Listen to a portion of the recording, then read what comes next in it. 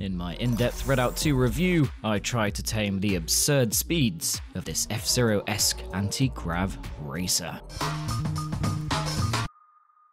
They say nostalgia is a powerful drug, and yet there has to be more reason why many of us gravitate towards older games. Pioneering titles that kept us hopelessly hooked, despite being limited to a mere fraction of today's processing capabilities. Looking to take you back to a time of iconic space-age racers, such as WipEout, F-Zero, Star Wars Episode 1 Racer, and a lesser-known gem on the OG Xbox called Quantum Redshift, we have Redout 2 from Italian independent developer 34 Big Games. Basically, it's an anti-gravity racer set in a future where Tron, Speed, and the Pantone color chart have had a baby that can move as fast as Sonic the Hedgehog. However, in the future it seems there are current-day touches, such as cherry blossom trees, snow-capped mountains, and Egyptian statues, all strewn across each of the 10 locations to make things more relatable. As with most racing games, the aim is to come first, whether that is in terms of your lap time against opponents or your score. The better you do, the more medals you get. The more medals you get, the faster you can unlock upgrades and progress to the big leagues. Now, before I delve into the nitty-gritty, Redout 2 was available on PC via the Steam and Epic Games stores, PlayStation 4, PlayStation 5, Xbox One, Xbox Series X, Xbox Series S, and at a later unconfirmed date, Nintendo Switch. Now, just like its predecessor and F-Zero, Redout 2 is weaponless. This means speed is everything, no cheeky long-range spiny shell tactics here. And by speed I mean hundreds of miles an hour, blink and you miss it, horizon-catching haste, where reactions, timing and commitment are everything. Though I do enjoy the wider gameplay opportunities and pretty explosions afforded by weapons, Redout 2 has a nifty control system that, once used to, is as satisfying. The issue is much like that of a real pilot. There is a lot to worry about simultaneously. The left joystick steers each of the 12 hoverships on offer, while the right joystick strafes you left and right, and also controls pitch. Pointing down for a steep descent is not just faster, sometimes it is the only way to stop yourself from going into orbit. The screen gets all angry during these moments.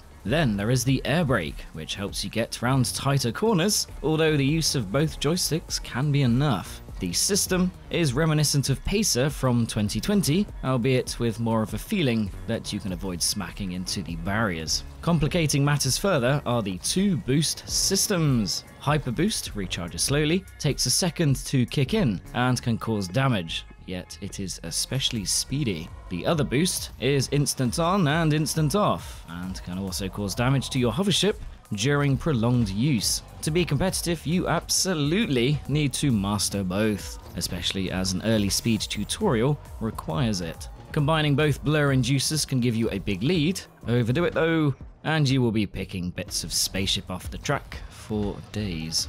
In terms of things to do in Redout 2, well, there is an arcade mode, online multiplayer for up to 12 players, and a career mode with more than 250 events. Completing each one earns you up to 4 stars. You can get 3 stars from first place, 2 from second, 1 from third, and nothing below that. Plus 1 bonus star for completing a certain challenge, such as crossing the line beyond a certain speed, or finishing a certain distance ahead of your opponents. With a whopping 1,439 stars to earn across 5 leagues, ranging from entry-level trials to the top-flight SRRL Invitational, and 36 unique racetracks, all available in reverse for a total of 72 layouts, you can see that Redout 2 is positively intergalactic in its size. And that ignores the fact there is a season challenge, which is coming soon at the time of making this review, and something called Community, not the TV show with Alison Brie. Sometimes you get competitions with multiple events within them, such as boss fights, arena, and time attack, but the premise of being fastest rarely changes. Truth be told, a hint of repetition does appear sometimes,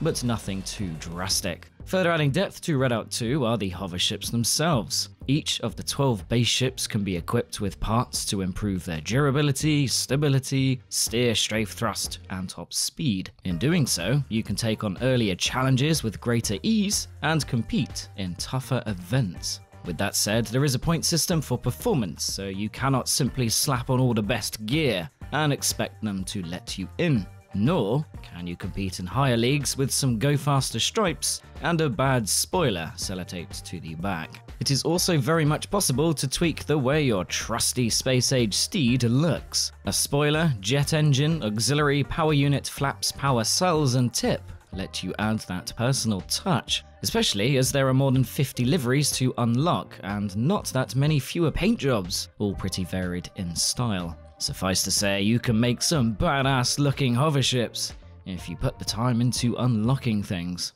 Ship parts and aesthetic grades are not the only things you can unlock along your galactic journey. There are also extra trials such as ship power, advanced boosting, and rewind. Useful things to know because this game rarely goes easy on you. And also, you are given some good upgrades. Yes, like Redout 1, the difficulty level is steep. The speeds are higher than most games and the track width's thin, meaning that in the early days it will feel like a pinball simulator, though less than in Redout 1. Brushing the edge makes you lose speed, which leads to the AI vanishing into the distance. Then there is the fact the lowest difficulty level, Chill, is not especially chill for a newbie, and the default one above is pretty similar. Go beyond that and, well, the margin of error is dangerously slim. Plus there can be some random spikes in AI pace from time to time. Fortunately, Redout 2 is pretty generous on the assisted controls front. So if you are finding it all too much, crank up the assistance on a particular element, such as pitch, strafe, and steer.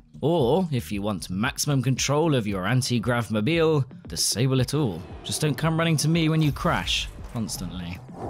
Assists or not, another layer of difficulty comes from the circuits themselves. The lava-riddled mines, for instance, sometimes take the outside barrier away, or task you with obscenely large jumps, where you basically need to land on a postage stamp. That is not so easy if new to the circuit, have taken a slightly bad line because you were doing 900 miles per hour, or cannot see the landing because of the close-up third-person view, one of 3 available. Other more subtle challenges present themselves, such as your engines overheating when near lava, or reduced grip on ice, which makes little sense when hovering above it, but anyway. Underwater, meanwhile, keeps your boosters cooler, so you can use them for longer. The difference in how your anti-grav machine feels in these moments does not differ much, but it's enough to add depth and variation to the racing. You also have to use the D-pad or equivalent to rotate your ship to land at the right angle, emphasizing the fact that having the brain of a jet pilot can be beneficial. At least Redout 2 is not entirely unfair as, barring some events such as time trial, there is a rewind feature. Press B on Xbox or equivalent and you can rewind time to a place before things went pear-shaped.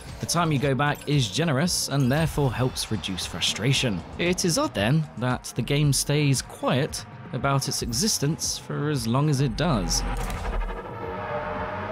Now, it is no secret that there are a few races of this type in existence, including the aforementioned Pacer and some other projects. However, Redout 2 feels more balanced, more complete, and there is more to keep you hooked. Honestly, a combination of the ship unlocks, the slow acquisition of parts, livery customization, purity of racing, and mostly splendid track design keeps you hooked.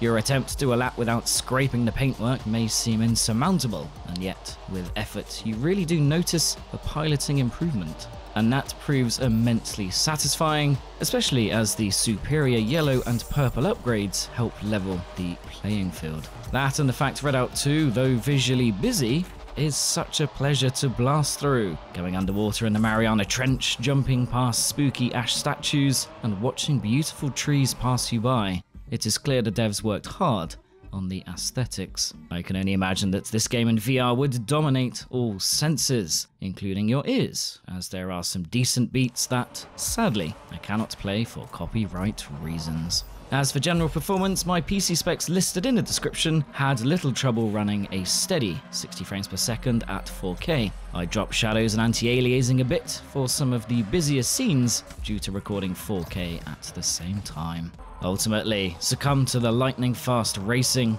and Redout 2 can keep you busy for an eternity. The steep learning curve and slow progress may not be everyone's cup of futuristic Earl Grey, but there is a surprisingly deep and refreshingly nostalgic experience to be had. And that is it for this video. Thank you for watching. Let me know what you think of Redout 2 in the comments. Subscribe and like. Take care. Bye.